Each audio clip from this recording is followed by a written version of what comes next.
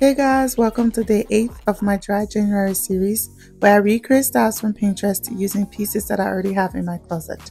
This week I'm focusing on denim, so all my denim lovers, have a seat. This one is for you. So I'm recreating this tweed crop blazer moment with a denim jeans. Even though I don't have the exact same pieces, I still feel like this look fit my body type and it fit my personal style. Let me know how I did, and definitely check out YouTube because I also have this series on there where I break down the pieces in a more detailed description. Check it out, and I'll see you tomorrow for day number 9. Have a good day.